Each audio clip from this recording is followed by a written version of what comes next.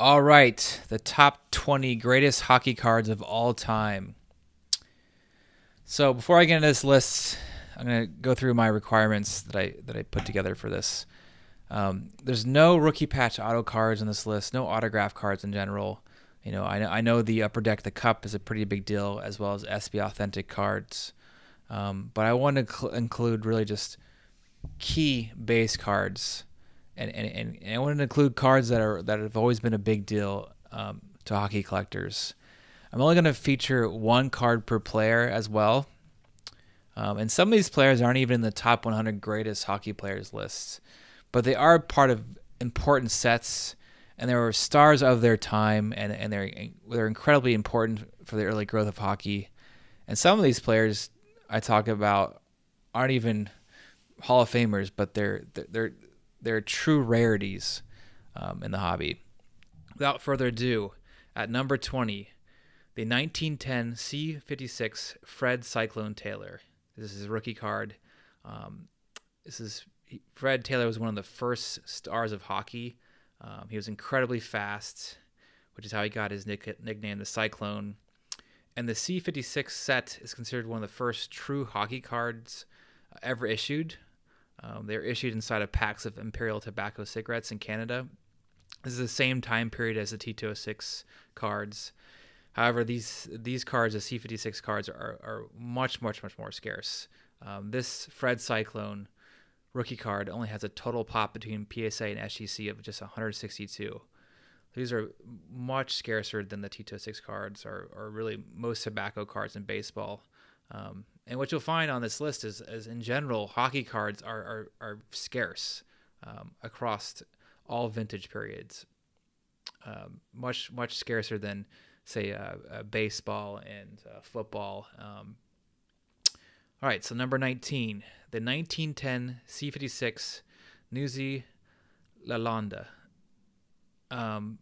He played 23 seasons and was just a prolific scorer at the time. He was also a really great lacrosse player. He was the star of the Montreal Canadiens. He was teammates with Fred Taylor, the player I mentioned before.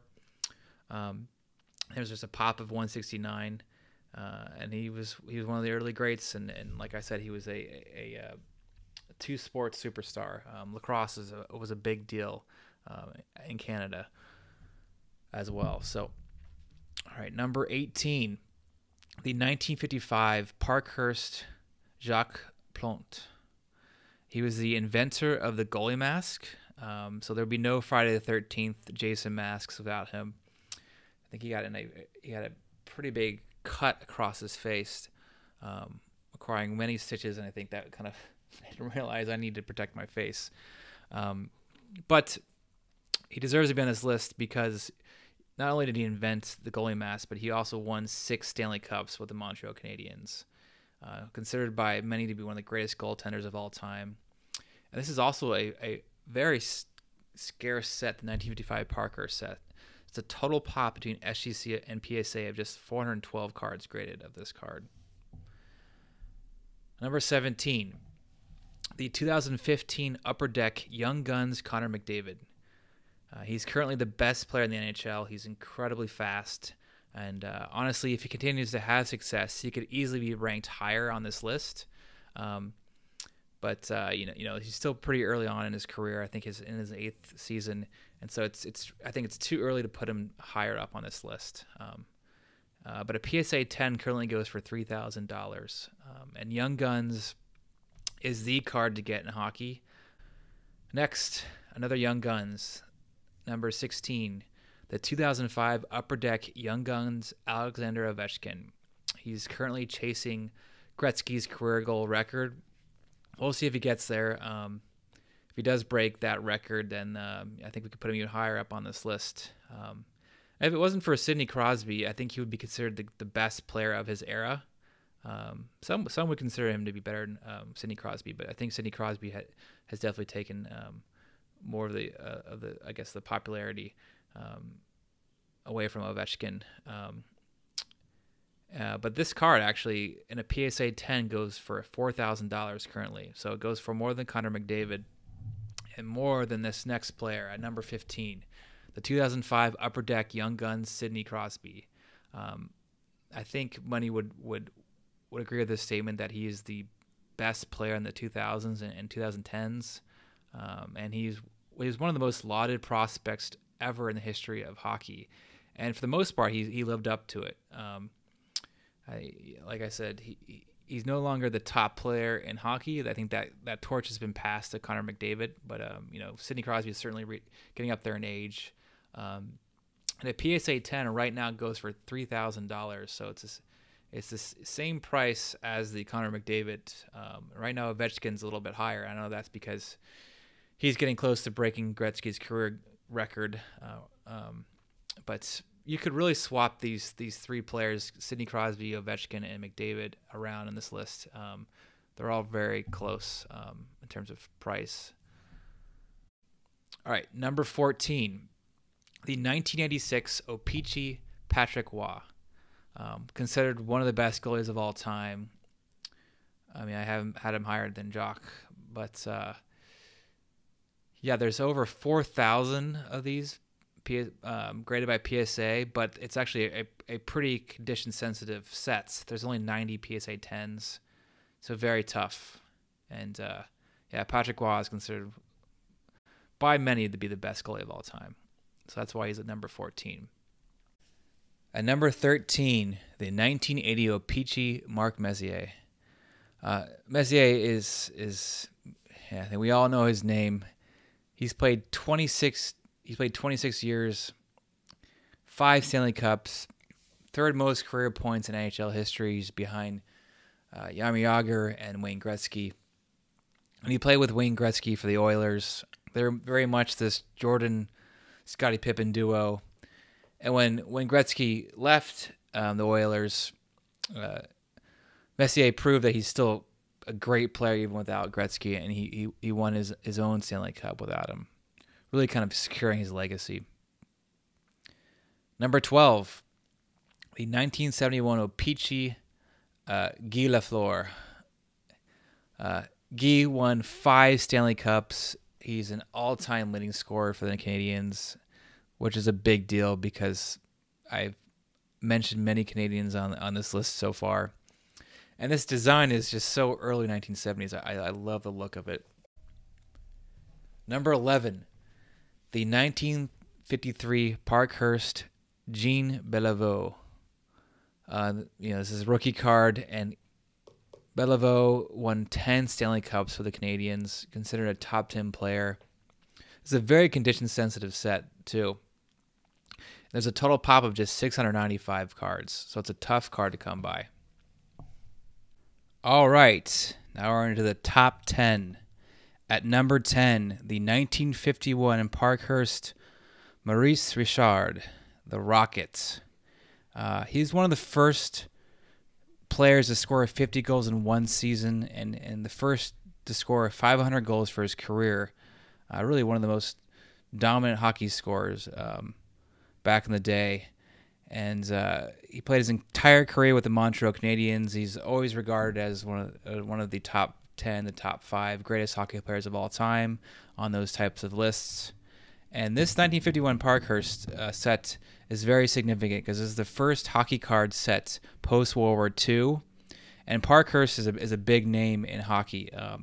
It was the hockey card set to get before O-Pee-Chee and Topps came along. And the 1951 Parkhurst it's a pretty crude looking set. I mean the cardboard's very cheap looking. It looks almost like strip cards for the 1920s or 30s. But there's some key cards to get in the set, and one of them being this Maurice Richard card, which is, in my opinion, still very undervalued. There's a total pop of just 680 of this card between SGC and PSA, so a pretty short printed set. All right, at number 9, the 1923 V145-1 Patterson, Howie Morenz. The V145-1 William Patterson series from 1923 often represents the cornerstone of a vintage hockey collection. Just a very important set for hockey collectors. It's the set to get in the 1920s, and Howie Morenz is considered one of the first stars of the league. considered by many to be the best hockey player actually from the first half of the 20th century. So this rookie card of his is very significant to hockey collectors. And he had a very short career. He broke his leg playing, and due to the complications from his leg injury, he died at age 34. I believe like blood clots formed in his leg. So it was really sad. I mean, at the time of his death, he held the record for most career points. These are hard cards to come by. There's a total pop of just 77. And a PSA 3 goes for about $15,000. Now there's a 1924 card, which looks different. The borders are different than 1924, but the 1923 one is the card to get of Howie. It's his rookie card, and all his cards are quite valuable, but this is his rookie one. All right, at number 8, the 1910 C56 Art Ross, number 8 and 12. He has 2 cards in the set, and Art Ross is considered the best defender in the early era. He was one of the first players to skate up the ice with the puck, as opposed to just passing it on. And the Art Ross Trophy is, of course, named after Art Ross, and it's an award given to the player of the most points in a season. So you hear the name Art Ross every year.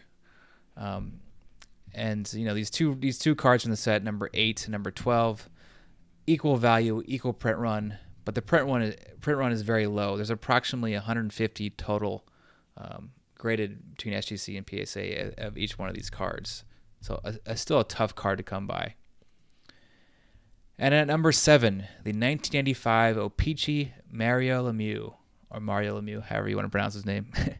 Lemieux is one of the most dominant players in the 80s and 90s. He won 3 Hart trophies, which is hockey's MVP trophy, 2 Stanley Cups. He battled a lot of health issues, but he could have been up there as one of the greatest of all time had it not been for those health issues. And then he became even bigger of a icon when he bought the Penguins in 1999, the Pittsburgh Penguins, and essentially saved the franchise. A PSA 10 currently sells for around $55,000. It's a tough card to find, a PSA 10. There's 6,000 graded, so in general, it's basically a junk wax card, but it's very hard to find it in a high grade. And I think you could put Lemieux over Sidney Crosby as the best Penguins player of all time. He has one more Hart trophy than Sidney Crosby, but it's tough. You know, Sidney Crosby is also just a great player. All right, number 6, the 1958 Topps Bobby Hull, the Golden Jet. He's unquestionably one of the greatest hockey players ever to take the ice. He played 18 seasons for the Chicago Black Sox, known for having one of the most powerful slap shots, estimated to be around 118 miles per hour. PSA 8s currently go for around $60,000, so just goes to show this is a tough card to find in high grade. Tough card to find in general. There's only 694 of these cards graded by SGC and PSA. I mean that is a rare card for such a significant player as Bobby Hull. And 58 Topps is just, in general for hockey, is just, you don't see a lot of them out there. All right, so at number 5, the 1923 V145-1 Patterson Bert Corbeau. So this is essentially the 1933 Gaudy Lajoie of hockey cards. It's the most famous short printed card in hockey. Bert was just an average player. But why this is so short printed is there's if you assembled all 40 cards from the set, you would get a pair of skates. And you know, back in the 20s, a pair of skates was not cheap, and so they purposely short printed this card. And there's not a lot out there. There's only 16 total graded of this card, so very, very scarce. I think this is even scarcer than the 1933 Gaudy Lajoie. And a lot of them are hole punched, meaning some kid did collect the whole set and got the skates, and then the manufacturer returned it with the hole punch. All right, number 4. The 1911 C55 Imperial Tobacco George Vezina. This is his rookie card. This is often considered the Honus Wagner of hockey cards. You hear that phrase a lot when referring to the C55 Vezina card. He's one of the first truly great goalies. The league's best goaltender trophy is named after him. It's like the Cy Young Award for hockey. Vezina, second and third year cards go for some good money as well, but this is often the card that you think of, honestly, when you think of pre-war hockey cards. And there's not a lot out there. It's a total pop of just 269. That's kind of a running theme here with hockey cards, vintage hockey cards. There's just not a lot out there. All right, at number 3, the 1966 Topps USA Test Bobby Orr. Bobby Orr is considered by most to be the greatest defenseman of all time. And the 66 Topps hockey cards, they featured bilingual backs, the regular Topps cards, but the English only ones were considered U.S. Test issues, and they're much, much, much more limited than the normal 1966 Topps cards. Now, you could put the normal 1996 Topps Bobby Orr on this list as well at number 3. I wanted to mix it up a bit by doing the USA Test issue. They look almost identical, except, like I said, the backs on the tests are English only, and in the fronts of the USA Tests usually have a little kind of white sliver on the front border. But there's a total pop of just 155 of the USA Tests. Just very rare, about 10 times rarer than the regular. But the regular only has 1,440, which is quite low. And this is considered one of the most coveted cards in the hobby. It's kind of a lazy design too by Topps. I mean, it's almost an identical design as 11 years prior with the 1955 Bowman baseball sets with the TV design. All right, at number 2, the 1951 Parkhurst Gordie Howe, Mr. Hockey. I mean, what can you say about Mr. Hockey? He played in 26 seasons across 5 decades. That's crazy. His first game was in 1946, and his last game was in 1980. And many old-timers consider him to be the best hockey player of all time. And this Parkhurst card, the 1951 Parkhurst Gordie Howe, to many die-hard hockey collectors, they consider this to be the equivalent of the 1952 Topps mantle. You often see it described that way. They came out roughly the same time period. And there's only a total pop of 781, so much scarcer than the so-called scarce 1952 Topps Mickey Mantle card. A tough grade, too. There are no 10s. There's just 1 9, and not too many of these have been graded 6 and above. Now, his 1954 Topps card is also very popular and iconic, but I had to go with just one Gordie Howe. I'm just only going with one card per player on this list. But yeah, this card can go for big money in high grades. A PSA 8.5 went for $205,000. Not the prettiest card on the list, not even close. It's oftentimes the cardboard on these cards have been toned. They look very much like strip cards, like I mentioned. But this is a key card to get for any hockey collector. All right, at number 1, probably no surprise to many, the 1979 O-Pee-Chee Wayne Gretzky. Easily the most recognizable hockey card in the hobby.